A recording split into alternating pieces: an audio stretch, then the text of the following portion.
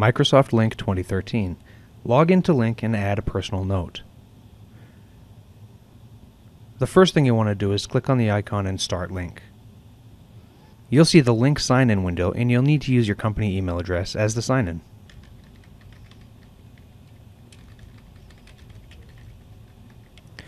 From here you can sign in as available, busy, do not disturb, be right back, appear away, or off work.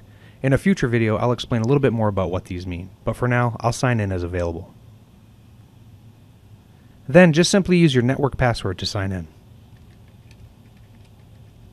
And I'm choosing to have it save my password.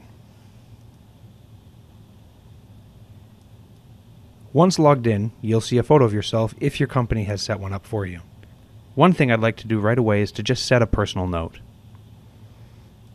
And it's as easy as that. Now I'm ready to get started.